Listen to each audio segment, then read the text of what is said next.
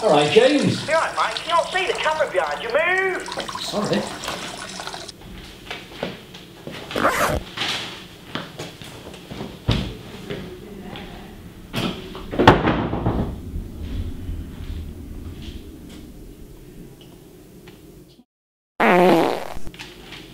This is a documentary about mobile phones.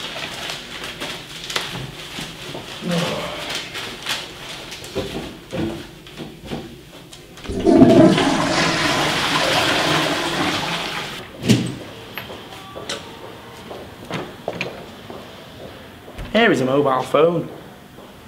We all know what they look like and we all own one. And in modern day society, 6 billion people own a mobile phone.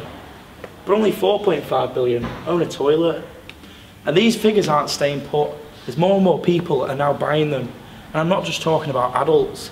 73% of 10-year-olds now own one. And if you like that fact, here's the sexy Olivia with some more. In Japan, 90% of mobile phones are waterproof because youngsters use them even in the shower. There are so many mobile phones that even dogs have cell phones.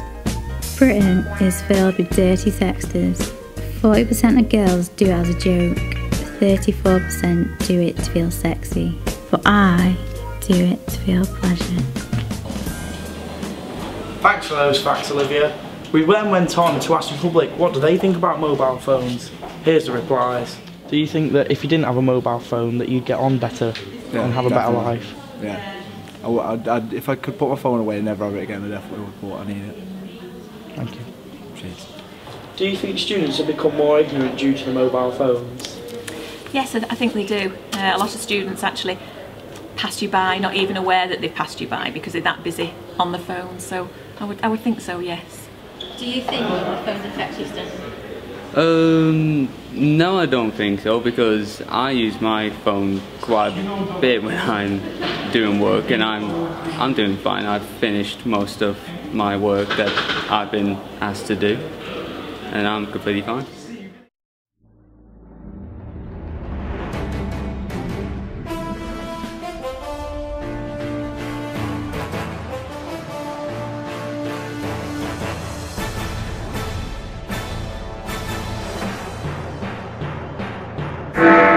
Tonight, a study from the London School of Economics shows that mobile phone bans increase student exam results. However, Lego Batman disagrees. Sorry, I wasn't listening. I've just been bat-mailing on my bat phone. And Carl Pilkington reports on the freezing of mobile phone tariffs abroad. It's cost me about 70p for him to send that. There's nothing else in there. He's not asking how are you.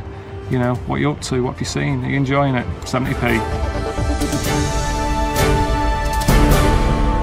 A study by the London School of Economics has found today that students attending mobile phone-free schools generally perform better in GCSE results.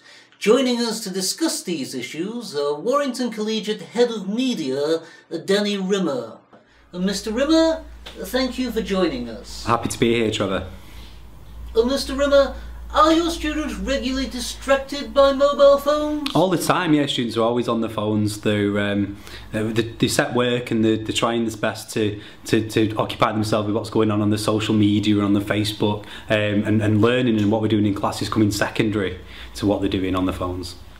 So presumably you would agree with this study and endorse the banning of mobile? I don't think they should be banned necessarily, no. I do think that they need to be restricted within certain practices within the college. I do think that phones can be used in engaging ways, in digital ways, in so many different ways that will advance learning and will improve their learning and will extend their learning. That I don't think they should be exclusively banned in schools and colleges now. So you're actually of the opinion that mobile phones can help students concentrate? I think they can. It's for organisation. I think they can use the calendars. I think they can use the audio notes. I think they can use the notebooks. I really think it engages them. If they're going to be using them anyway, I think if they're using those tools, let's look at the digital tools we can use using the mobile phones to get them to concentrate more on the learning, focus more on the learning. If they really want to be using the mobile phones, let's use the mobile phones to engage them in their own practices. But would you not agree that students are in fact in schools to learn, and by allowing them to have mobile phones, you are in fact providing a distraction. No, I don't see it that way. I don't think it is a distraction. I think it's my role to educate students into the proper use of mobile phones. I think the world today, the digital world today, involves mobile phones. We can't get away from that. So I think the digital skills that we need to give our students and provide them with, the digital literacy skills, I think phones are a vital part of that. So would it be a fair assessment to say that you'd in fact like to see students using mobile phones more in classrooms? Yes, I would. I think that is a fair assessment. I want students using mobile phones in class all the time. For the right reasons, I might add. For the right reasons, mobile phones can extend the learning, like I said before, and can have real benefits to that. I don't think that mobile phones, students should be allowed to do anything they want to on mobile phones. I really don't think they should. I think we need to control that, and as a teacher I think it's about controlling what they're using the phones for, and make sure they're using it for a beneficial, to benefit their learning. Mr. Rimmer, thank you very much. Not a problem anytime. Thank you, Trevor. In other news... Thanks for watching our documentary. I hope you've learnt something, and remember, don't use your mobile phone all the time. See you later.